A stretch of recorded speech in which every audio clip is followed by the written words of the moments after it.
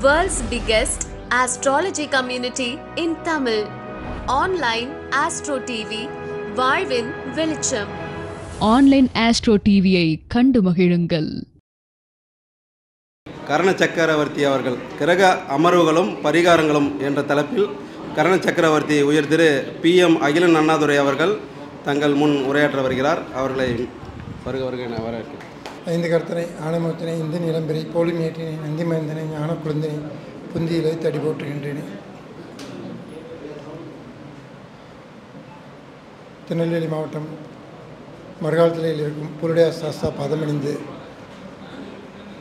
என் குலதெய்வத்தின் அருளாசியோடு என் தாய் தந்தையரையும் வணங்கி, அப்புறம் தர்மசாஸ்தா ஜோதிட வித்தியாலயாவில் உள்ள மாணவர்களுக்கும் அந்த குழுவை சேர்ந்த நண்பர்களுக்கும் என்னுடைய அன்பான ஒரு இது.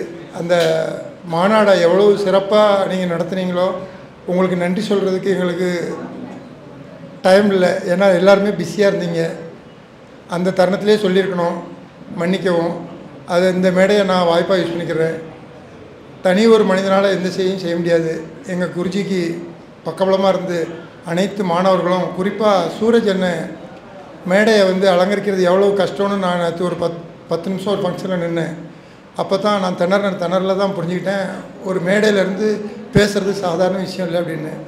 அனைத்து மாணவர்களுமே எங்கள் குருஜிக்கு பக்கபலமாக இருந்து கொஞ்சம் கூட பிசகாமல் இந்த பிரபஞ்சம் எப்படி ஒத்துழைச்சதோ அதே மாதிரி நீங்களும் அருமையாக ஒத்துழைச்சி மிகவும் சிறப்பாக மாநாடை எவ்வளோ சிறப்பாக பண்ண முடியுமோ பண்ணீங்க. உங்களுடைய ஒத்துழைப்புக்கு என்னுடைய அன்பு நன்றி. இன்றைக்கி நம்ம பேச இருக்கிற தலைப்பு கிரக அமர்வுகளும் பரிகாரங்களும். அதாவது ஒவ்வொருத்தருடைய ஜாதகத்துலேயும் கர்மா கர்மா கர்மா அப்படின்ட்டு ஓடிக்கிட்டே இருக்கிறோம். குழந்தைங்க பாஸ் பண்ணுறதுக்கு என்னையா வேணும்? விஜயா சொல்லுங்கள், குழந்தைங்க பாஸ் பண்ணுறதுக்கு என்ன வேணும்? மார்க் வேணுமா? சூப்பர். மார்க் வேணுமா? ரைட்டு. குழந்தைங்க இப்போ பாஸ் பண்ணணும்னா மார்க்கு.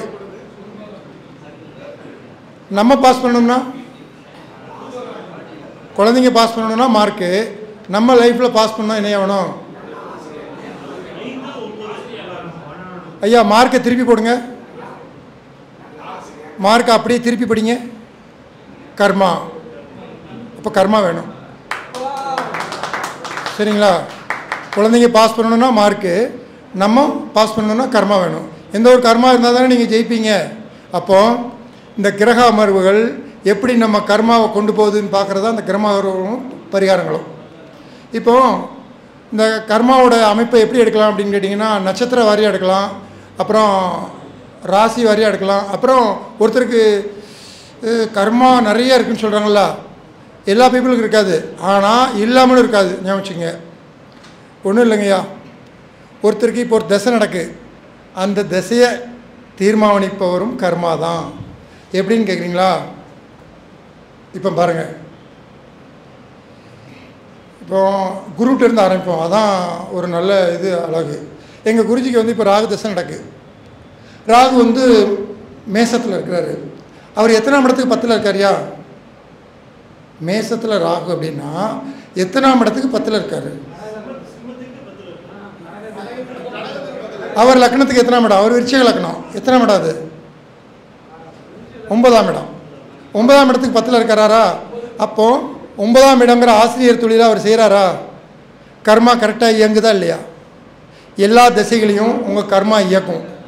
ஆனால் அங்கே இருக்கிற கிரகத்தை எடுக்கணும், அந்த கட்டத்தை எடுத்துக்கணும். மேலோட்டமாக கேட்டுட்டு நீங்கள் இதை மட்டும் செக் பண்ணக்கூடாது. இப்போ ஒரு சிலருக்கு பார்த்தீங்கன்னா ராகுவுக்கு 10லேருந்து ஒரு தசை நடக்கும், ஒரு சிலருக்கு கேதுவுக்கு 10லேருந்து ஒரு தசை நடக்கும், ஒரு சிலருக்கு சனிக்கு 10லேருந்து தசை. இதாயா கர்மாவோட ஸ்டார்டிங். ஆனால் அந்த திசையில் மட்டும்தான் அவங்க கர்மாவை அனுப்பிப்பாங்க. நல்லா புரிஞ்சுக்கங்க, இது லாங் லைஃப் கர்மா கிடையாது. அந்த திசை ஆரம்பித்து முடியும் இல்லையா, அது வர அவங்க கர்மாவை ஃபாலோ பண்ணிக்கிட்டே இருப்பாங்க. அவங்க கர்மா துரத்தும், அதுக்கு தக்கட அவங்க இது பண்ணிக்கிட்டே இருப்பாங்க. அப்போது இதில் ஒரு வில்லங்கமான கர்மா இருக்குது. என்னென்னு கேட்டிங்கன்னா, எல்லாருக்குமே ராகுக்கு 10ல் இருக்காது, கேதுக்கு 10ல் இருக்காது, சனிக்கு 10ல் இருக்காது. செவ்வாயும் சனியும் சேர்ந்து அதுக்கு 10ல் இருக்கும். அவங்க கொஞ்சம் அடிஷ்னலான பிரச்சனையை சந்திப்பாங்க. ராகுவும் சூரியனும் சேர்ந்து அதுக்கு 10ல் ஒரு கிரகம் இருக்கும். அவங்களும் கொஞ்சம் கஷ்டப்பட்டு தான் அந்த திசையை கிடப்பாங்க. இப்போ உங்களுக்கு ஒவ்வொரு திசையும் நீங்கள் என்ன நினைக்கிறீங்க? 5, 9 கூடியவர் இருக்கா, இல்லைன்னா 5க்கு 9 சாரத்தில் இருக்கா, இல்லை குரு பார்க்குதா? இது மட்டும்தானே உங்கள் கவனம். இனிமேலிருந்து யாருக்கு 10ல் இருக்காருன்னு பாருங்கள், கரெக்டாக செயல்படும். ஏன்னா அதான் கர்மா. 10ஆம் இடம் என்னது? கர்மஸ்தானம். அப்போ எந்த இடத்துக்கு 10லேருந்து திசையை நடத்துகிறாரு, அதான் கர்மா இயக்கம். இது தசாநாதனுக்கு முழுக்க அந்த பவர் உண்டு. ஐயா ஒன்றும் இல்லையா, எங்கள் குருஜியை தொட்டேன், அதுக்கப்புறம் நான் சொன்ன பாருங்கள், நான் கும்பலக்கணம், எனக்கு ராகு தசை, ராகு மகரத்தில், எனக்கு எத்தனாம் இடத்துக்கு 10லேருந்து தசை நடத்துகிறாரு? கும்பலக்கணம் மகரத்தில் ராகு 12ஆம் இடத்துல ராகு தசை நடக்கு. எத்தனாம் இடத்துக்கு 10ல் இருந்து ராகு பகவான் தசை நடத்துகிறாரு? ரைட்டு. இப்போ தான் சொன்னேன், மேசத்தை மட்டும் எடுக்கக்கூடாது, அங்கே இருக்கிற கிரகத்தையும் எடுக்கணும். மேசத்தில் எனக்கு சுக்கிரன். இப்போ மேசம் எத்தனாம் இடையா? கும்பலக்கணத்துக்கு 3ஆம் இடம். ஆனால் அங்கே இருக்கிறவர் 4, 9க்குரியவர். சரிங்களா? அப்போ பாருங்கள், 3ஆம் இடங்கிறது கம்யூனிகேஷனா? என்னுடைய ஜீவனமே இந்த கம்யூனிகேஷனை வச்சு தானே ஓடுது. அப்போ தசாநாத ராகு 12ல் இருந்தாலும் இயக்குறது யார் இயக்குறா? 3ஆம் இடம் இயக்குதா? அப்போ கர்மா சரியாக இயங்கும். அதே மாதிரி ஒரு சின்ன விஷயம், இங்கே வந்திருக்கிறவங்களுக்கு யாருக்காவது தேவைப்படும்னு நினைக்கிறேன், இல்லை வியூவர்ஸ் கூட கண்டிப்பாக தேவை இருக்கும். இப்போ எல்லாருமே திருமணம் பார்க்குறீங்க இல்லையா? திருமணம் பார்க்கும்போது நீங்கள் என்ன நினைக்கிறீங்க? என் பிள்ளைக்கு நல்ல வரணும் அமையணும், என் பொண்ணுக்கு நல்ல வரணும் அமையணும், அவங்க நல்லா இருக்கணும் அப்படிங்கன்னு நினைக்கிறீங்க. அது உங்களுடைய தாய் தந்தைங்களுடைய இயல்பு. ஆனால் அது நம்மகிட்ட ஒரு வாய்ப்பை இறைவன் கொடுத்துருக்கிறாரு.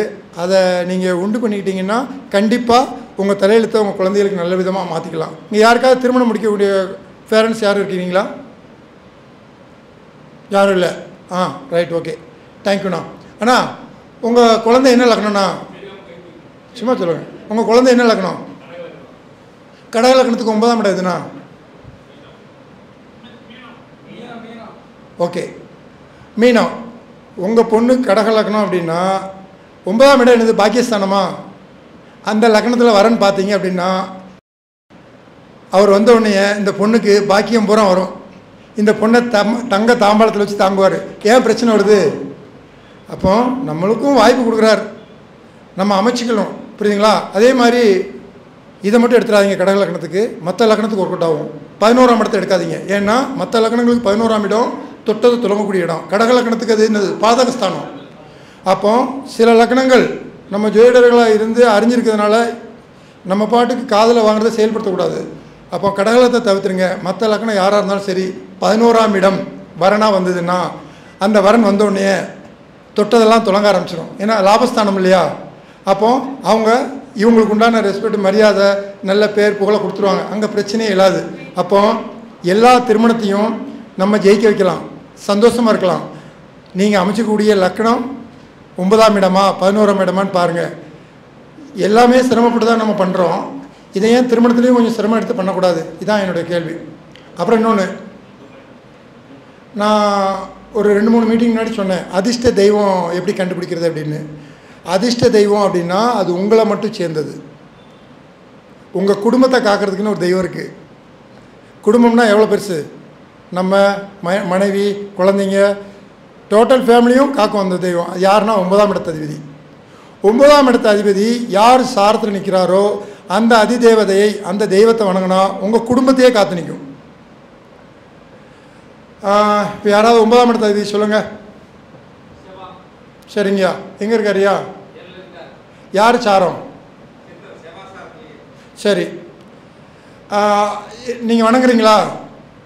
எப்படியா வணங்குறீங்க? ஓகேங்கய்யா, நீங்கள் வணங்குறீங்கன்னு சொன்னதே 50% எனக்கு ஒரு இனிப்பான செய்தி. சூப்பர், இயக்குறீங்க பார்த்தீங்களா? ரொம்ப அருமை. அப்புறம் இன்னொன்று, அதை எப்படி இயக்குறதுன்னு ஒன்று சொல்லித்தரேன். அதை மட்டும் நீங்கள் ஃபாலோ பண்ணிங்கன்னா 100% சக்ஸஸ் ஆகலாம்யா. இது ஒரு எளிமையான வழி தான். ஐயா, நான் கும்பலக்கணம், எனக்கு 9 கூடியவர் சுக்கிர பகவான், எனக்கு 3ல் இருக்கிறாரு. யார் சாரத்தில் இருக்கிறாருன்னா கார்த்திகை 1ல் இருக்கிறார். சரிங்களா? நான் எப்படி வழிபாடு பண்ணுறது சொல்லுங்கள். அந்த கார்த்திகைக்கு அதிபதி யாருயா? சூரியன். நான் பங்குனி மாத பிறவி, உத்திரட்டாதியில் நிற்கிறாரு. எப்படி வழிபாடு பண்ணுவேன் அப்படின்னா, இல்லை நீங்கள் என்னோடய இது ஒரு டெமோ மாதிரி தான், நீங்கள் எடுத்துக்கலாம், அப்புறம் நீங்கள் ஃபாலோ பண்ணலாம். அதாவதுங்கய்யா, உத்திரட்டாதிங்கிறது பசுவா, சூரியனா தாமிரமா? தாமிரத்தில் ஒரு பசு வாங்குங்க, அதாவது பித்தளை இல்லை, செம்பில். தாமிரம்னா செம்பு, பசு வாங்குங்க. மீனம்னா நீர் ராசியா, சூரியனை நேரடியாக பார்க்காதீங்க. அந்த பசுவை, தாமிரத்தில் இருக்க பசுவை ஒரு கப்புக்குள்ளே தண்ணியில் போடுங்க. அந்த சூரியன் வந்து அது மேலே படணும். அதை வணங்குங்க. ஓம் ஸ்ரீ ஆதித்யாய ஹிருதயாய நமக அப்படின்னு வணங்கி, இப்போது நான் மக நட்சத்திரம், மக நட்சத்திரத்துக்கு உண்டான விருட்சம் எது? சரி நானும் சொல்கிறேன், ஆலமரம். ஆலமரம் தானேயா? ஆலமரம். அப்போ ஆலமர கன்று இருக்குது. நான் இதை வணங்குறேன் இல்லையா? இந்த சூரியனை நீரை பார்த்து வணங்குறோம் இல்லையா? ஒரு 108 முறை சொல்லிவிட்டு அந்த தண்ணியை அன்னைக்கு ஃபுல்லாக அந்த விருட்சத்துக்கு ஊற்றிடணும். இதான் ஏன் பரிகாரம். தொடர்ந்து 48 நாள் செஞ்சு பாருங்கள், மிகவும் சிறப்பாக இருக்கும். 9ஆம் இடத்து அதிபதி எந்த சாரத்தில் இருக்கிறாரோ அதை கண்ணுங்க அர்த்தமாக கரெக்டாக போய் வழிபாடு பண்ணிங்கன்னா உங்களை மட்டும் இல்லை, உங்கள் குலத்தையே காப்பார். அப்போ நீங்கள் கரெக்டாக வழிபாடு பண்ணுறீங்களா, ஃபாலோ பண்ணுறீங்களா? ஃபாலோ பண்ணால் வெற்றி 100% உண்டு. சரிங்களா? அவ்வளோதான். அப்போ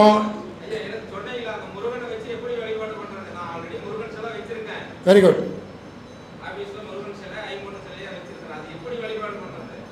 ஐயா. அதுக்கு தான் நான் ஒரு டெமோ கொடுத்தேன். இப்போது எல்லாருமே அவங்கவுங்க நட்சத்திரத்துக்கு கேட்டாங்கன்னு வைங்க, நம்ம விளக்கம் கொடுத்தோன்னா என்னுடைய சப்ஜெக்ட் இதாகிடும். என்னுடைய இதை இன்னொரு திருப்பி ஒருத்தர் பாருங்கள். நீங்கள் ஃபோன் அட்டன் பண்ணிட்டீங்க, நான் எனக்கு 9ஆம் இடத்து அதிபதி யார் சாரத்தில் இருக்கிறாரோ அதுக்கு நான் கொடுத்துருக்குறேன். அதே மாதிரி 9ஆம் இடத்து அதிபதி என்ன சாரம், அந்த நட்சத்திர நாயகன் யார், அதை எடுத்தீங்க அப்படின்னா கரெக்டாக வழிபாடு பண்ணிங்கன்னா உங்கள் குடும்பத்தை இந்த வழிபாடு காக்கும். சரிங்களா? நன்றிங்க. அடுத்து இப்போ எத்தனாம் இடத்துக்கு 10லன்னு பார்த்தோம். விஜய், உங்களுக்கு என்ன தசை? எத்தனாம் இடத்துக்கு 10லேருந்து குருதசை நடத்துகிறார்? தனுசுக்கு 10ல். உங்கள் லக்கணத்துக்கு தனுசு எத்தனாம் இடம்? ஓகே ஓகே ஓகே சரி, ஒரு அவசரத்தில் வந்துருக்கலாம், தப்பு இல்லை.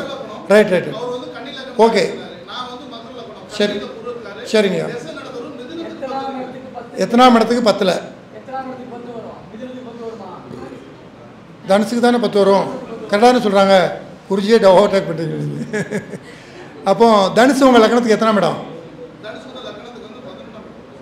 11ஆம் இடம். அந்த தனுசில் ஏதாவது கிரகம் இருக்கா? ஓகே. 11ஆம் இடம் என்ன இடங்கய்யா? 11ஆம் இடம் என்ன இடம்? இல்லைங்கய்யா, 11ஆம் இடத்த பாவ காரகத்துவத்தை என்ன சொல்லுவோம்?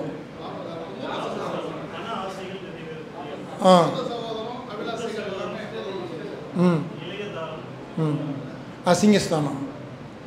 சொல்லுங்கள், அசிங்கஸ்தானம். ஏன்? நம்ம நினச்சதை அடையணும்.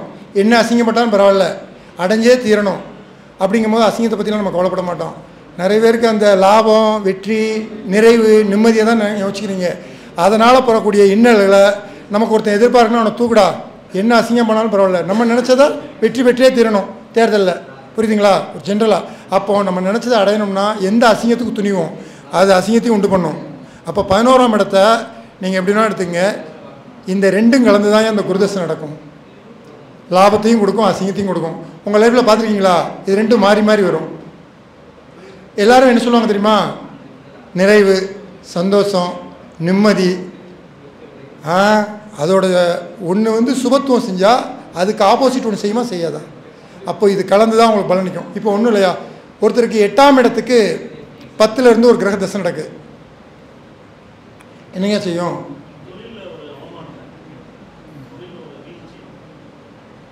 ஐயா 8ஆம் இடம் அப்படின்னா அது எவ்வளோ காரகத்துவம் பண்ணாலும் சரி, நம்ம என்ன பண்ணிடணும்னா இடத்த மாற்றிடணும் ஐயா. நம்ம சொந்த ஊரில் தொழில் பார்த்துட்டு இருந்தோம்னா வெளியூருக்கு போயிடணும். சரிங்களா? அதே மாதிரி 8ஆம் இடம்னா இவர் தான் சொல்லி கொடுத்தாரு, அது நல்ல ஒர்க் அவுட் ஆகுது. அம்மாவோட குலதெய்வத்தை வழிபாடு பண்ணாலும் அது ஒர்க் அவுட் ஆகுது. ஏன்னா 4ஆம் இடத்துக்கு 5ஆம் இடம் நான் சொல்லி அது நிறைய பேர் சக்ஸஸ் பண்ணுறாங்க. நல்லாயிருக்கு. விஜய் தான் இன்றைக்கி தொகுத்து வழங்கக்கூடிய விஜய் தான் எனக்கு சொன்னார். அது கண்டிப்பாக 100% பாராட்டத்தக்கது. அப்போது உங்களுக்கு இப்போ நடக்கிற தசாநாதன் எத்தனாம் இடத்துக்கு 10ல், எந்த கிரகத்துக்கு 10லங்கிறத பாருங்கள். இந்த தசை முடிகிற வரை உங்கள் கர்மாவை தீர்மானம் பண்ணுறார் அவர் தான்.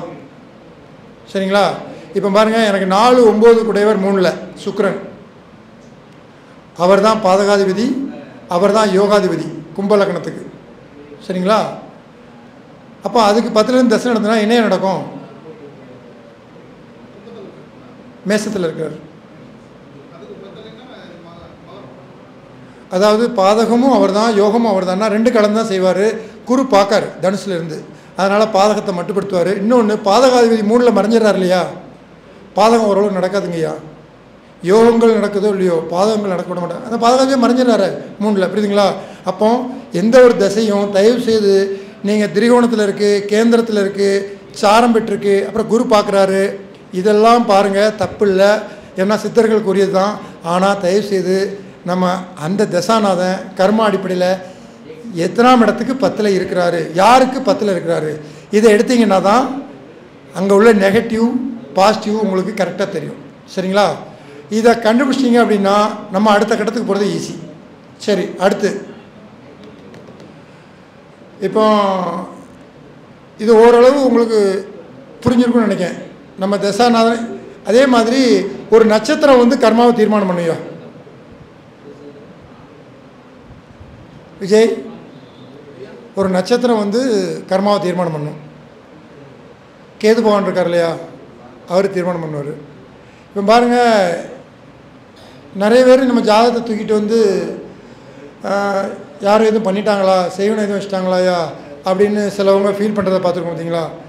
அவங்களுக்கு பின்னணியில் பாருங்கள், அசுபதியில் ஒரு கிரகம் இருக்கும். இருந்தால் இந்த டவுட் வரும். ஏன்னா இதை செய்யக்கூடிய ராசி அந்த ராசி மட்டும்தான். அந்த நட்சத்திரத்தில் கிரகம் இருந்தால் ராசி எடுக்கக்கூடாது. உடனே மேச ராசி அப்படின்னோடனே இது வருவோன்னு வரக்கூடாது. மேசத்தில் அசுபதி நட்சத்திரம் ஒரு கிரகம் இருந்ததுன்னா அவங்க வம்சாவளியில் அப்போ அந்த வழியில் யாருக்கு செய்வன ப்ராப்ளம் வரும் அப்படின்னா, அசுபதியில் எந்த பிளானட் இருக்கோ அந்த காரகத்துவ வழியில் தான் அவங்களுக்கு அந்த இது நடக்கும். அதே மாதிரி கேதுவோட இன்னொரு நட்சத்திரம் என்னது? மகம். அப்போ மகத்தில் ஒரு குழந்தை இருந்தாலோ இல்லை அவங்க வம்சாவளியில் மகத்தில் பிறந்தாலோ பித்ரு வழியில் ஒரு குற்றம் இருக்கும். சரிங்களா? நல்லா செக் பண்ணி பாருங்கள், தெரியும். சரிங்க. மூணாவதாக கேது பகவான் யாருக்கு சாரம் கொடுக்குறாரு? மூலம். தெய்வ குற்றங்கிறாங்கல்ல, அங்கே தான் இருக்கும். ஐயா எங்கள் தெய்வமே தெரியலைங்கய்யா, நாங்கள் சிலவங்க கோயிலுக்கு போவாங்க, பங்குனி மாதம் பங்குனி உத்திரத்துக்கு போயிடுவாங்க. ஆனால் அந்த இது கிடைக்க மாட்டேங்குமாங்க. குற்றம் இருக்கும்போது அந்த குடும்பத்தில் மூலம் இருந்ததுன்னா குலதெய்வம் குற்றம் இருக்கும், அது சரியான ஒரு இது கொடுக்காது. அப்போ இந்த 3 நட்சத்திரங்களும் பாருங்கள் எவ்வளோ அழகாக தர்ம திரிகோணத்தில் உட்காந்து இவங்களுடைய கர்மாவை தீர்மானிக்கிறாங்க அப்படின்னு. இதில் என்னன்னு கேட்டிங்கன்னா, இந்த 3 நட்சத்திரம் இருக்கிறவங்க உலகத்துக்கே வழிகாட்டிக்கிட்டு இருப்பாங்க. தான் வீட்டில் எப்படி இருக்குது தெரியாது. அதில் நான் ஒரு உதாரணம், மக நட்சத்திரம். புரியுதுங்களா? அவர் பூரம்.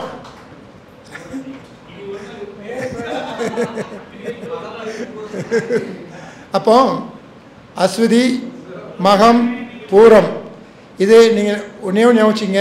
செய்வன குற்றமா அப்படின்னா அசுவதி இல்லை ஒரு பிளானட் நிற்கும். அதே மாதிரி பித்ரு குற்றமா அதான் சொல்லுவாங்களே, ஐயா நாங்கள் கரெக்டாக தாங்க பண்ணுறோம், எங்கள் அப்பா அம்மாலாம் கரெக்டாக தான் பண்ணுறாங்க, நாங்கள் பித்ருக்களுக்கெல்லாம் கரெக்டாக பண்ணுறோம், ஆனால் யார்கிட்ட போனாலும் பித்ரு குற்றம் அப்படிங்கிறாங்க.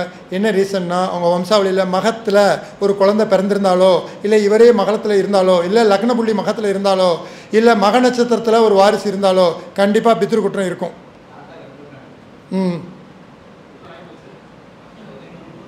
அதே மாதிரி மூலம் நட்சத்திரம் ஒரு வீட்டில் இருக்குது, அவங்க வம்சாவளியில் இருக்குன்னா கண்டிப்பாக தெய்வ குற்றம் இருக்கும். அப்போ இந்த 3 நட்சத்திரத்துலையும் எடுத்தால் இவங்க தான் கர்மாவை உருவாக்குறவங்க. அதாவது ரொம்ப simple, கர்மாவுடைய head of the department நம்ம கிங் மேக்கர் தான், சனி பகவான், எல்லாருமே தெரிஞ்சது. ஆனால் அவங்களுடைய அசிஸ்டண்ட் யார் அப்படின்னா ராகுவும் கேதுவும். இந்த 3 பேரை தவிர யாரும் கர்மாவை இது பண்ண முடியாது. ஆனால் ஒன்று, இவங்க எங்கே கை வச்சா கர்மா தீர்மானமாகும்னு ஒரு சூச்சம் இருக்குது. அது இந்த 3 பேர்ட்டு இல்லை, இன்னும் 2 பேர்ட்டு இருக்குது. அவங்க தான், அவங்கள தொட்டால் தான் இவங்க கர்மாவை முழுமையாக உருவாக்குவாங்க. சரிங்களா? இந்த சொல்லிட்டே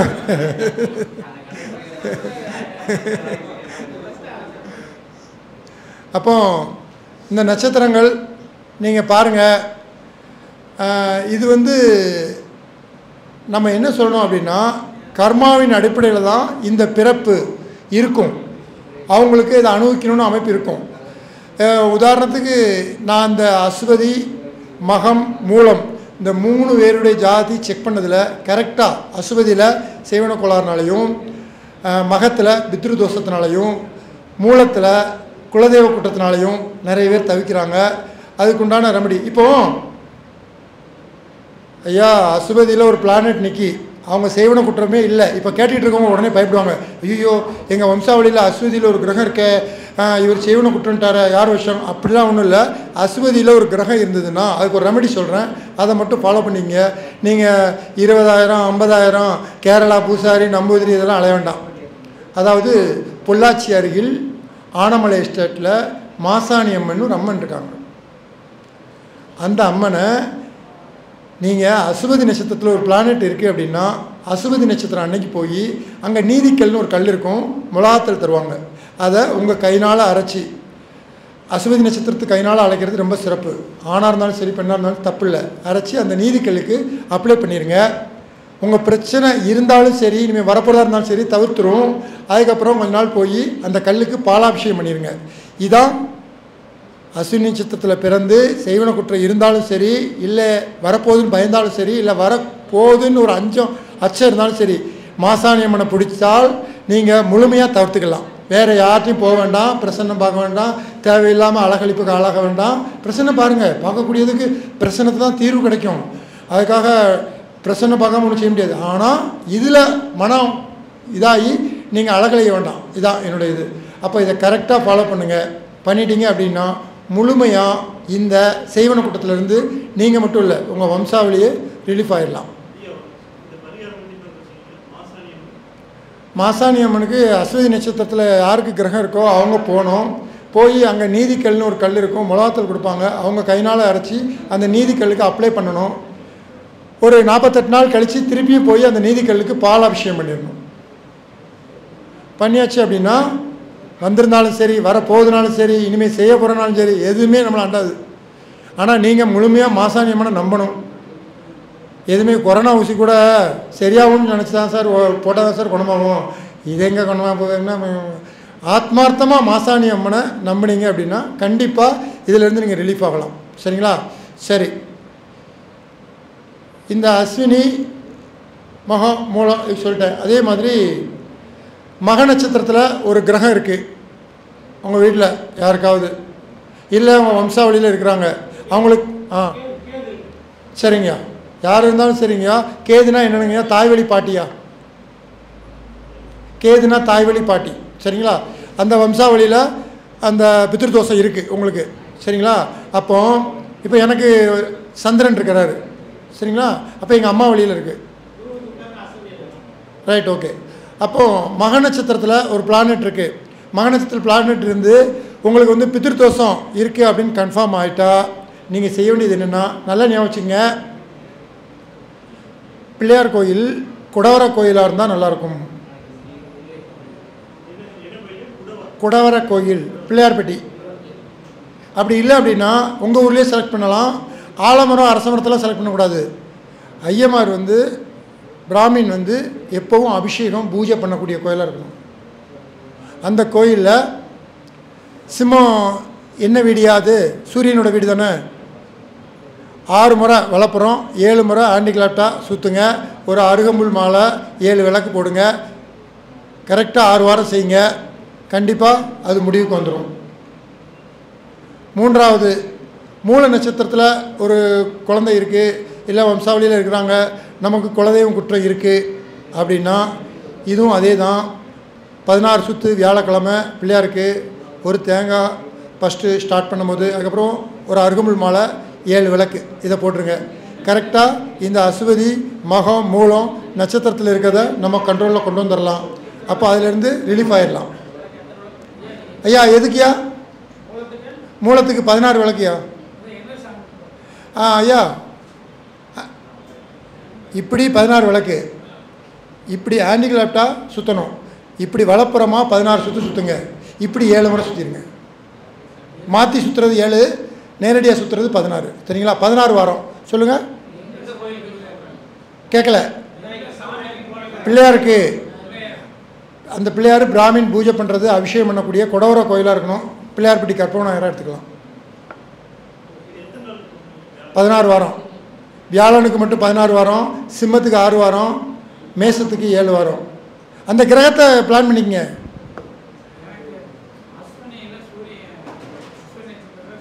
இருக்கு இல்லையா? அப்பா வழியில் அந்த செய்வன குற்றம் இருக்கும். அப்பா வழியில் சூரியனா அப்பா தானே, அப்பா தானே அஸ்வினியில் நிற்கிறாரு. அப்போ அப்பாவோட வம்சாவளியில் அது இருந்திருக்கும். அதை தவிர்க்கிறதுக்கு பண்ணிடுங்க. நம்ம அதை தனியாக பேசுவோம். நீங்கள் கேட்ட கேள்விக்கு நான் ஆன்சர் சொல்லிட்டேன். அஸ்வினியில் உங்களுக்கு சூரியன் இருக்குது. சூரியன்னா தந்தை வழியில் அது இருந்திருக்கும். அதை தவிர்க்கிறதுக்கு நான் சொன்ன பரிகாரத்தை பண்ணிடுங்க. அஸ்வினிக்கு என்ன பரிகாரம் சொல்லியிருக்கிறேன்? ரைட்டு, அதை கரெக்டாக எடுத்துருங்க. ஆமாம் ஐயா, இந்த அஸ்வினியில் என்னன்னு கேட்டிங்கன்னா, தான் குடும்பத்தில் இருக்கிறவங்க தான் செய்வாங்க, வெளியில் செய்ய மாட்டாங்க. ஏன் ஐயா? அஸ்வினி நட்சத்திரத்துக்கு மட்டும் தான் குடும்பத்தில் இருக்கிறவங்க தான் செய்வன கோளாறுக்கு போவாங்க, பிறர் போக மாட்டாங்க. ஏன்? அஸ்வினிங்கிறது தலையா? தலை வலிக்குமா? இங்கேருந்து தான் உருவாகும் பிரச்சனை, வெளியிலேருந்து வராது. புரியுதுங்களா? அப்போது அஸ்வினியில் ஒரு கிரகம் நிற்கிது அப்படின்னா அவங்க குடும்பத்தில் தான் நம்மளுடைய வளர்ச்சி தாங்காமல் இது பண்ணுவாங்க. அப்படி வர்றதை தவிர்க்கிறதுக்கு தான் இந்த பரிகாரம். சரிங்களா? ஓகே, அடுத்துங்கய்யா.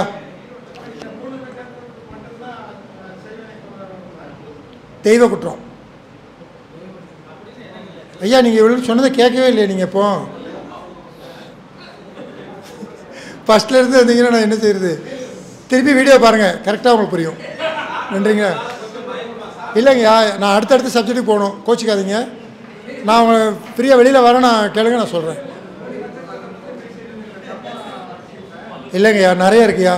அனுசம், உத்திரட்டாதி, பூசம். இந்த கேதுவோட நட்சத்திரத்தில் ஒரு கிரகம் இருந்து அவங்க கர்மாவை அனுபவிக்கிறாங்கன்னா, இதே வீட்டில் இந்த நட்சத்திரத்தில் ஒரு குழந்தை பிறக்குன்னா கர்மாவை முடிக்க போகிறாங்கன்னு அர்த்தம். எல்லோரும் மோட்சங்கிறாங்க இல்லையா? மோட்சம் யாருக்கு இருக்குன்னா ஐயா, ஒரு குடும்பத்தில் மகர லக்னம் கும்ப லக்னம், மகர ராசி கும்பராசி, அனுஷம் உத்திரட்டாதி பூஷம், இந்த மாதிரி வந்தால் அவங்களுக்கு மறுபிறப்பு கிடையாது. இப்படி வரும்போது அவங்க குடும்பத்தில் யாருக்காவது கேது 12 இருக்கும். அந்த கேதுக்கு வீடு கொடுத்தவர் நல்லா இருக்கணும். இல்லை அந்த கேதுக்கு வீடு கொடுத்தவர் சாரம் கொடுத்தவர் ராகு சம்பந்தம் பெறணும். கண்டிப்பாக அவங்க மோட்ச பிறவி. சும்மா கேது 12 இருந்தால் மோட்சம்னு சொல்லிடக்கூடாது. அது குரு வீட்டில் இருந்தால் மோட்சம். நிறைய இது இருக்குது. அப்போது இதில் நீங்கள் இருக்கா அப்படிங்கிறத பாருங்கள்.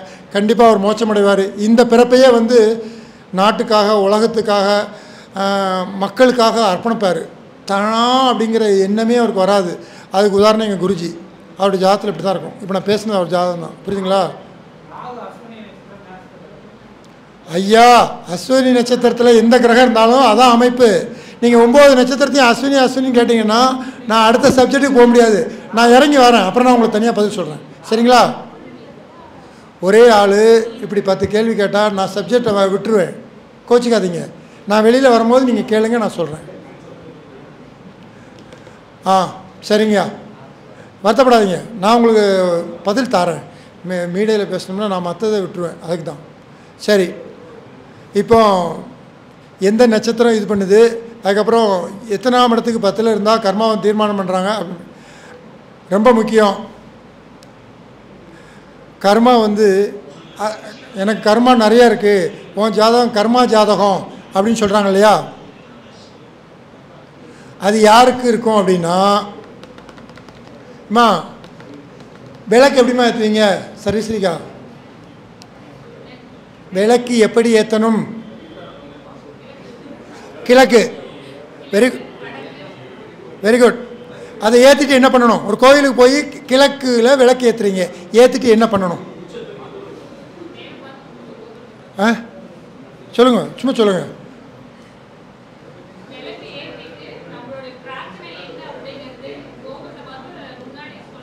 அருமை அருமை சொல்கிறேன்.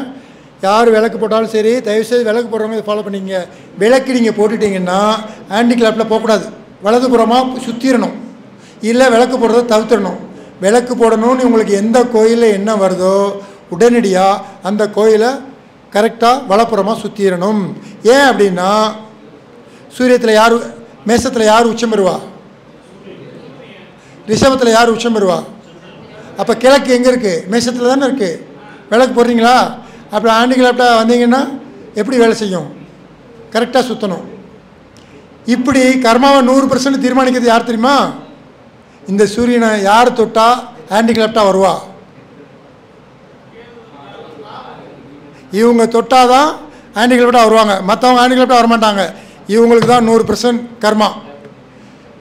ஒளி கிரகங்களை மறைக்கிறாங்க இல்லையா? அப்போ நீங்கள் ஜாதகத்தை எடுத்து பாருங்கள்.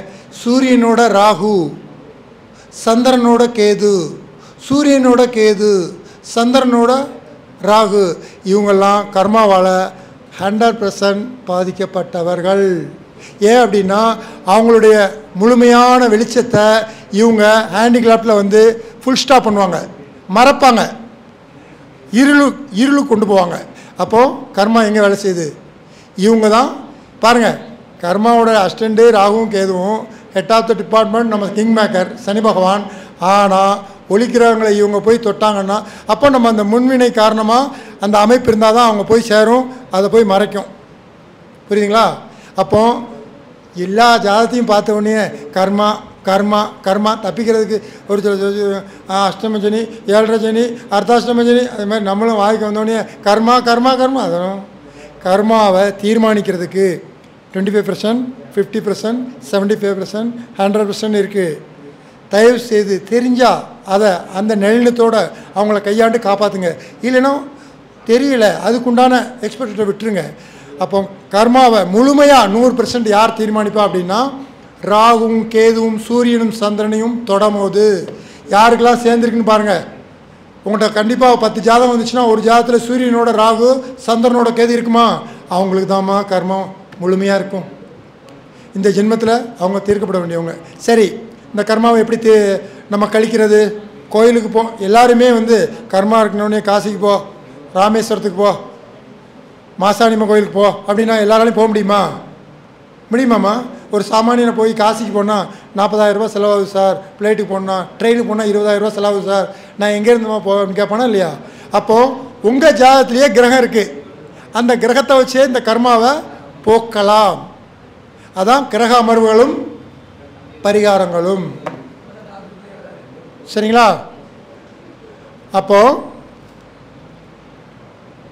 முதல்ல நல்லா கேளுங்க. சூரியனும் ராகுவோ சந்திரனும் கேதுவோ மாறி கூட இருக்கலாம். கேது சூரியனோட சேரலாம், சந்திரன் ராகுவோட சேரலாம். இந்த சர்ப்ப கிரகங்களோட ஒளி கிரகங்கள் சேர்ந்தால் அவங்களுக்கு முழுமையான கர்மா. சரிங்களா?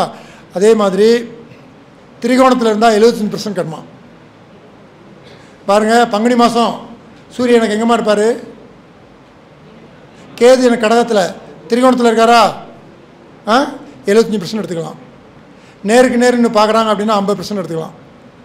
எந்த தசாநாதனுக்கு 10ல் ராகு கேது சனி இருக்காங்களோ 25% எடுத்துக்கலாம். அப்போ 25, 50, 75, 100 கர்மா விதிப்படி இருக்குது. செக் பண்ணுங்கள், கரெக்டாக எடுங்க.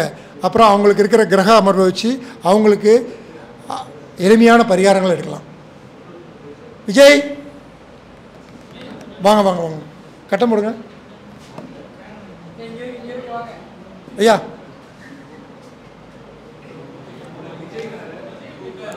சாரி சாரி, அப்படியா?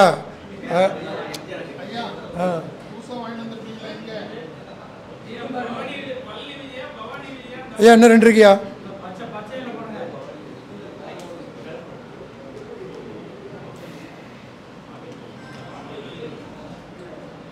நல்லா தெளிவாக போடுங்கய்யா, கொஞ்சம் பெருசாக ஜம்முன்னு.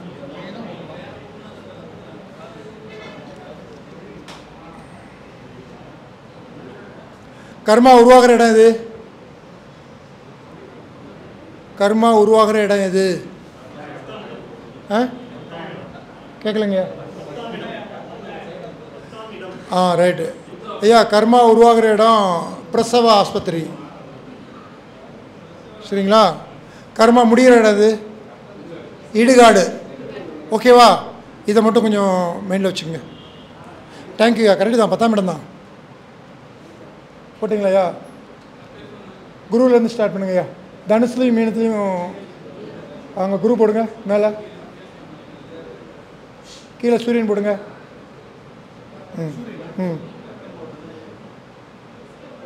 சூப்பர்யா. உட்காருங்க, இன்னே இருக்கணும், எங்கேயும் பெறக்கூடாது.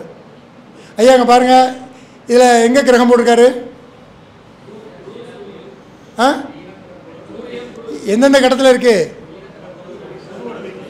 மீனமும் தனுசும் நாடியில் ஜீவன் ராசி, சரிங்களா? அப்போ அந்த ஜீவன் ராசியில் ஒரு கிரகம் இருந்ததுன்னா அவங்க என்ன பண்ணுவாங்க அப்படின்னா, இந்த உலக காக்க பிறந்தவர். எதுக்கு பிறந்திருக்காங்க? உலகை காக்க பிறந்தவர், சரிங்களா? சரி, இப்போது இவர் ஜாதகத்தில் கர்மா இருக்குது. இதை வச்சு அவர் எப்படி கர்மாவை குறைக்கலாம்? எப்படி நல்லது செய்வீங்க சொல்லுங்கள். ஏம்மா, ஜீவன் ராசின்னு சொல்லிட்டேன், இவர் உலகை காக்க பிறந்தவன்னு சொல்லிட்டேன். இவர் இவர் கையினால் ஒரு மருந்து வாங்கி கொடுத்தாருன்னா டாக்டர் கைவிடப்பட்டவங்களே பழச்சிக்குவாங்கம்மா. அதாம்மா ஜீவன் ராசியில் கிரகம் இருக்குது.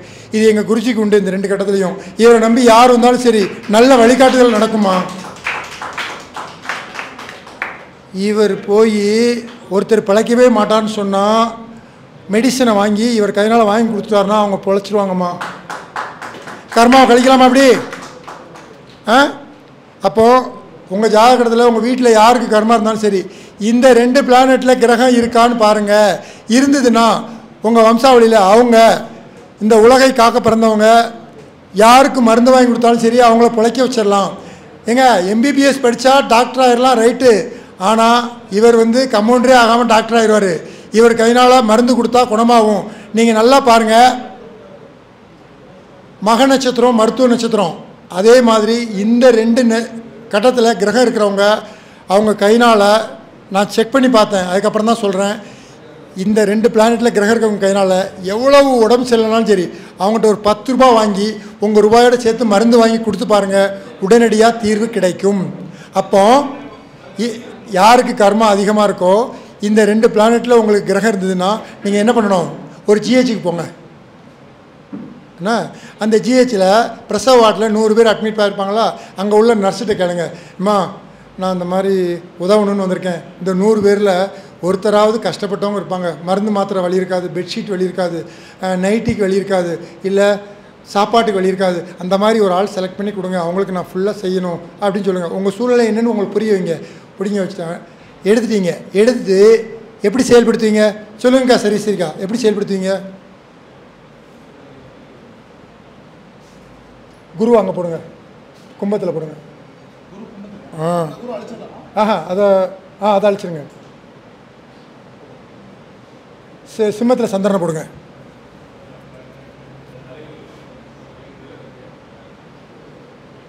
எப்படி காப்பாற்றுவீங்கக்கா?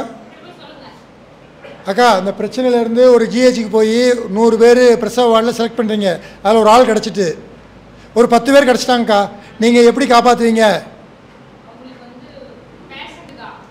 யாருக்கோ உதவணும், எப்படி காப்பாற்றுவீங்க? உதவுவீங்க. சரி, உதவுவீங்க. அப்படியெல்லாம் கொடுத்தா வேலைக்கு ஆகாதுமா.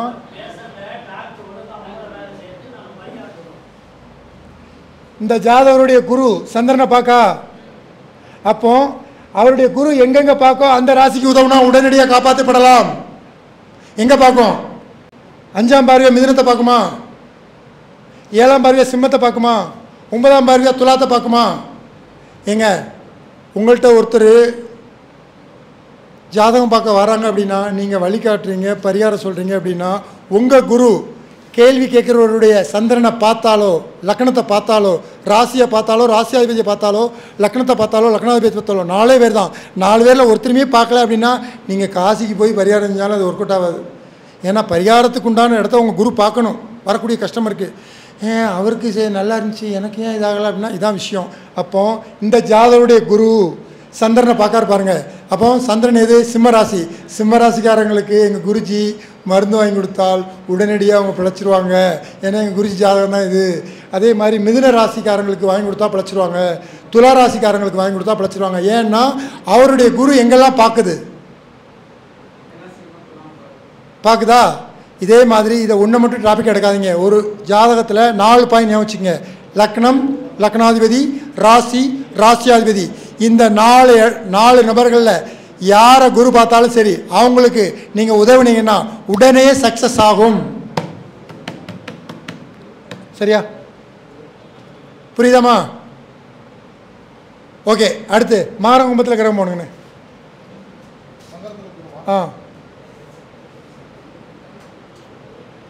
இப்போ மீனத்துலேயும் தனுசுலேயும் இருந்தால் உங்கள் கர்மாவை கழிக்கிறதுக்கு என்ன வழி? நீங்கள் கோயில் போக வேண்டாம், ரொம்ப கஷ்டப்பட்டு ஃப்ளைட்டு ட்ரெயின் 50,000 40,000 அப்படிலாம் கர்மம் தீர்க்க வேண்டாம். உங்கள் ஜாதகத்திலே கிரக அமர்வை வச்சு நீங்கள் பரிகாரம் பண்ணிக்கலாம். அப்போது எளிமையான உங்களுக்கு உதவுங்கன்னு சொல்லிட்டேன். அதுக்கு எடுத்தாச்சு. ரைட்டு அண்ணே. கும்பத்துலேயும் வேணும் கிரகம். கும்பத்தில் ஒரு கிரகம் போடுங்க, ஏதாவது போடுங்க. கேது போடலாம். ஓகே சரி. இங்கே பாருங்கள், இப்போ 2 இடத்துல எதில் கிரகம் போட்டிருக்காங்க? மகரம், கும்பம். மகர கும்பத்தில் கிரகம் போட்டிருக்காங்களா? இதில் ஒருத்தருக்கு கர்மா அதிகமாக இருக்குது அப்படின்னா, அந்த இடத்துல கிரகம் இருந்தது அப்படின்னா, மகரத்துலேயும் கும்பத்துலேயும் யாருக்கு கிரகம் இருக்கோ, மகரம் கும்பங்கிறது உழைப்பாளர்கள் வீடு, தொழிலாளர்களுடைய தலைவர். சனி பகவான் உழைப்பாளர் தானே, தொழிலாளி தானே. அப்போ இவங்க என்ன செய்யணும் தெரியுமா? இவங்க ஒரு தொழில் செய்கிறாங்க அப்படின்னா இவங்களுக்கு தெரிந்த தொழிலை செய்ய வேண்டும். நல்லா ஞாபகிடுங்க. மகரம் கும்பத்தில் இந்த கிரகம் தான் இல்லை, 2 கட்டத்தில் யாருக்கு கிரகம் இருக்கோ அவங்களுக்கு தெரிந்த தொழிலை செய்யணும். என்ன தொழில்? சுரஜி சொல்லுங்கய்யா.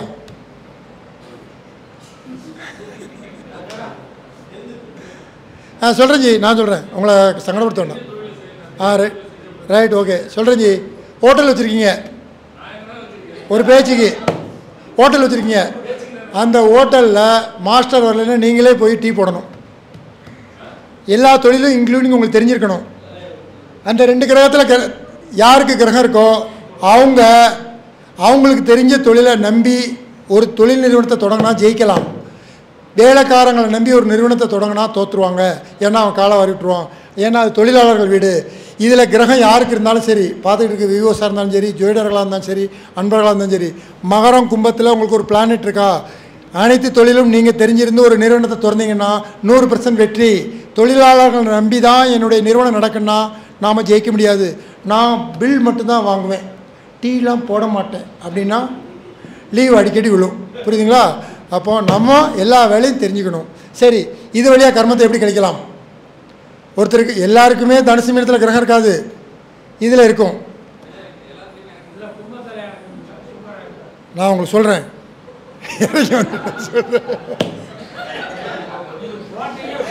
ரைட். ஒரு வீடு மட்டும் வராது, 2 வீட்டுக்கு வரும். கும்பத்துலேயும் மகரத்துலேயும் இருக்கணும். அது நம்ம சொல்கிறது 2 வீட்டுக்கு, ஒரு வீட்டுக்கு இல்லை. மகரத்தில் மட்டும் கிடையாது. உங்களுக்கு ஒரு சாய்ஸ் தரேன், ஒரு கிரகத்துக்கு இருக்குது பலன் தரேன். அப்போ மகரம் கும்பங்கிறது உடல் உழைப்பு இன்க்ளூடிங் அவங்களுக்கு எல்லா தொழிலும் தெரிஞ்சிருக்கணும். அப்போ என்ன பண்ணணும்னா, ஒரு தொழிலாளி அவனுக்கு உங்களால் ஒரு உடல் உழைப்பு என்ன செய்ய முடியுமோ செஞ்சீங்கன்னா கர்மாவை குறைக்கலாம். புரியுதாம்மா சர்வீஸ்ரீமா? ஏம்மா ஒரு கிரகத்துக்கு பாயிண்ட் எடுக்காதீங்கன்னு இப்போ தானே சொன்னேன். மகரத்துலேயும் இருக்கணும், கும்பத்துலேயும் இருக்கணும். அவருக்கு மகளாக இருப்பீங்க போட்டுருக்கீங்க.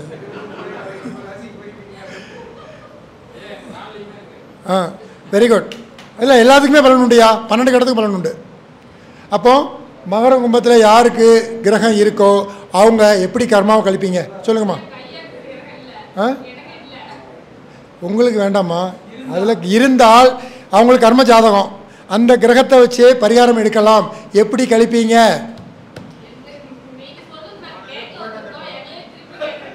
ஏம்மா அதான் தொழிலாளர்களோட வீடுன்னு சொல்லிட்டேன். வேலை செய்யணும். அவங்க ஒருத்தருக்கு எவ்வளோ முடியுமோ அந்த இப்போ ஒரு வண்டி போகுது, அவரால் இழுக்க முடியல, நீங்கள் கொண்டு போய் விடலாம். ஒன்றும் இல்லைம்மா, கண்ணு தெரியாத ஒருத்தர் ரோடை கிராஸ் பண்ண வராரு, ஒரு 10 நிமிஷம் டைம் ஸ்பெண்ட் பண்ணி ரோட்டை கிராஸ் பண்ணி விடுங்கம்மா, உங்களால் முடியுமில்ல? அப்போ கர்மாவை இப்படி கழிக்கலாம். சரிங்களா அண்ணே? அடுத்து மேசத்துலேயும் ரிஷபத்துலேயும் கிரகம் பொண்ணு.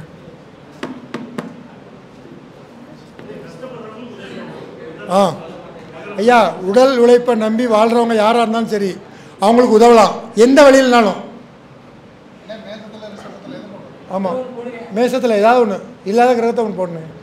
மேசத்தில் ஒன்று, ரிஷபத்தில் ஒன்று. சுக்கரனை போடு, சனியை போடணும். உன்னை யாருன்னு கேசான போட போகிறோம்? என்ன பேப்பர நீ?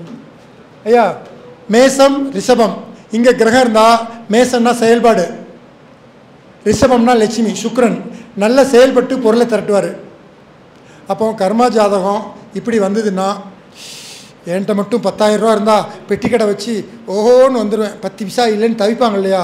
அந்த மாதிரி இந்த உலகத்தில் நிறைய பேர் இருக்காங்க. அந்த மாதிரி ஆளுகளுக்கு பணம் இல்லாட்டாலும் சரி, ஐடியா கொடுத்து வகுத்து நீ இப்படி போனால் ஜெயிக்கலாம் அப்படின்னு செய்கிறதும் உதவி தான். அப்படி ஜெயிக்க வச்சிட்டிங்கன்னா உங்கள் கர்மா கழிக்கலாம்.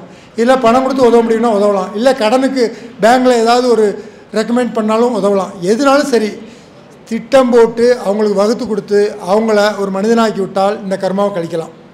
ஓகேவா? நல்ல ஞாபகிங்க, மேசத்துலேயும் ரிஷபத்துலேயும் யாருக்கு கிரகம் இருக்கோ அவங்க நல்ல செயல்பட்டு நல்ல பொருள் சேர்ப்பார்கள். உங்களுக்கு இருந்தாலும் இது செயல்படலாம். சரிங்களா? அடுத்து என்ன, கடகத்துலேயும் சிம்மத்துலேயும் பொண்ணு, மிதுனத்துலேயும் கண்ணிலையும் பொண்ணு. மிதுனம் கன்னி.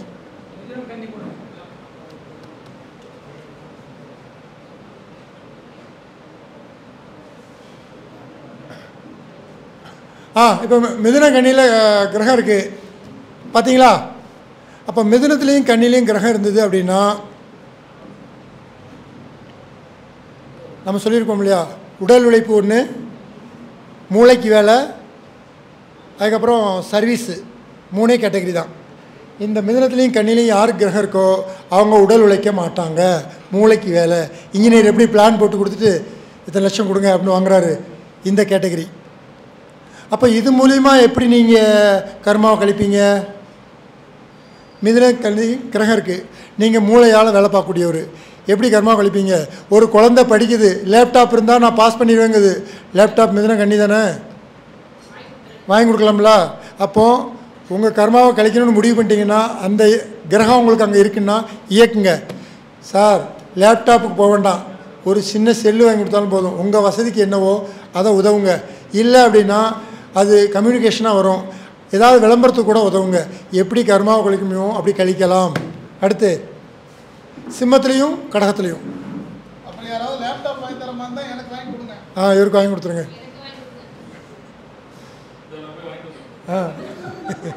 என்ன இங்கே வாங்க. இப்போ எங்கே கிரகம் இருக்கு? கடகத்துலேயும் சிம்மத்துலேயும். சிம்மம்னா சூரியன், கடகம்னா அரசாட்சி. அப்போது இந்த 2 கிரகத்தில் யாருக்கு கிரகம் இருக்கோ அவங்க அரசாட்சி பண்ணுவாங்க, அவங்கவுங்க லெவலுக்கு, அவங்கவுங்க கர்மாவுக்கு. உதாரணத்துக்கு ஒன்று சொல்கிறேன் கேளுங்க. இன்றைக்கி கரண்டில் இருக்கிற சிஎம் இருக்கார் இல்லையா, ஸ்டாலின், அவருக்கு சிம்மத்தில் சந்திரன். பூர நட்சத்திரம் எங்கே இருப்பார்? சந்திரன் சிம்மத்தில் இருப்பார். மகரத்தில் ராகுன்னா கேது எங்கே இருப்பார்? கடகத்தில். அப்போ கடகத்தில் சிம்மத்தில் கிரகம் இருக்கா ஸ்டாலினுக்கு? சாரி, மாண்புமிகு முதல்வருக்கு.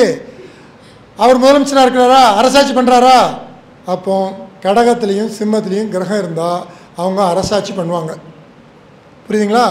ஒன்றும் வேண்டாங்க, அதுக்கு முன்னாடி இருந்த முன்னாள் முதல்வர் ஜெயலலிதா அம்மாவை பாருங்கள், மகா நட்சத்திரம் சிம்மராசி, சந்திரன் எங்கே இருப்பார்? கடகத்தில். அந்த அம்மாவுக்கு சனி. கடகத்துலேயும் சிம்மத்துலேயும் கிரகம் இருந்ததா? இது அரசாட்சி பண்ணக்கூடிய வீடு. அவங்கவுங்க லெவலுக்கு. நீங்கள் உங்கள் தெருவில் கவுன்சிலராக இருக்கலாம், இல்லை ஒரு கூட்டத்துக்கு மேனேஜ்மெண்ட்டாக இருக்கலாம். இந்த பொறுப்பு கண்டிப்பாக இருக்கும். சரி, ஒரு கர்மா ஜாதகம், இதை எப்படி நம்ம கிளியர் பண்ணுறது சொல்லுங்கள் சர்வேஸ்வரிக்கா? இப்படி ஒரு அமைப்பு இருக்குது, ஒரு கர்மா ஜாதகமே வருது, நீங்கள் அவங்களுக்கு பரிகாரம் பண்ணாமல் இதிலே தீர்வு கொடுக்குறீங்க. எப்படி கொடுப்பீங்க? சூரியன்னா அப்பாவாம்மா, சந்திரன்னா அம்மாவா, எந்த குடும்பத்தில் பிரச்சனை வருதோ பிரச்சனை வராமல் இருக்கிறதுக்கு நீங்கள் பரிகாரம் சொல்லலாமா? அப்போது அரசாட்சின்னா நாட்டை ஆண்டா மட்டும் கிடையாது, வீட்டை ஆண்டாலும் அரசாட்சி தாம்மா. ஒரு அடாவடி சாமியாரை விட பொறுமையுள்ள குடும்பஸ்தன் தாம்மா யோக்கியன்னு சொல்லி புகழப்படுது. அப்போ ஒரு குடும்பம் நல்லா இருக்கிறதுக்கு உதவலாமா? அப்போ இந்த வழியை கர்மாவை கழிக்கலாமா நீங்கள்? அப்போ ஒரு குடும்பம் பிரியாமல் இருக்கிறதுக்கு உங்கள் மூளையை கொண்டு என்னென்ன உதவி செய்யணுங்களோ இந்த இடத்துல பிளானட் இருந்தால் தான் அந்த அறிவு உங்களுக்கு வேலை செய்யும். நீங்கள் சொன்னீங்கனாலும் அது ஒர்க் அவுட் ஆகும். புரியுதுங்களா? அப்போ இதை வேலை செய்யுங்க. Very good. அடுத்து தலைவா கீழே விருச்சிகம் துலாம்.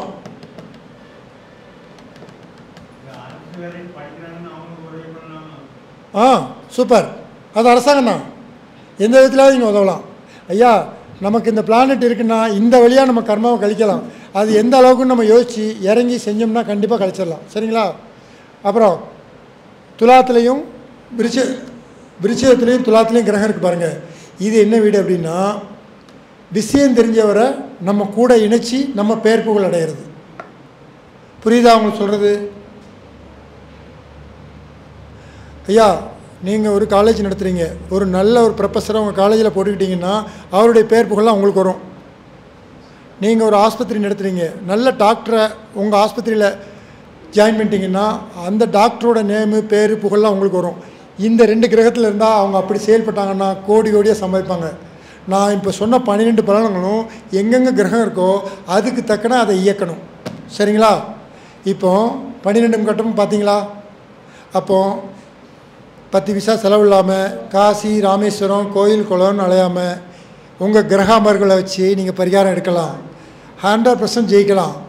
யார்கிட்டையும் போய் நடக்குமா நடக்காதாங்கிற குழப்பமே வேண்டாம், கரெக்டாக எடுக்கணும். அப்புறம் இன்னொன்று, நீங்கள் யாருக்கு உதவினாலும் உங்கள் பிறப்பு குரு நீங்கள் உதவக்கூடியவருடைய ராசியவோ லக்னத்தையோ லக்னாதிபதியவோ ராசியாதியோ பார்த்தா உடனடியாக உங்கள் கர்மா குறைஞ்சி அவங்க பிரச்சனையும் தீர்க்கப்படும்.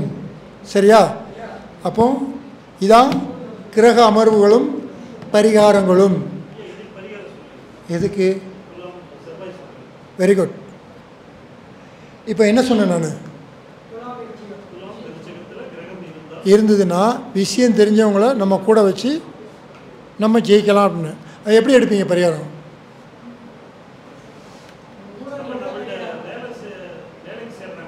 ஆமாம்.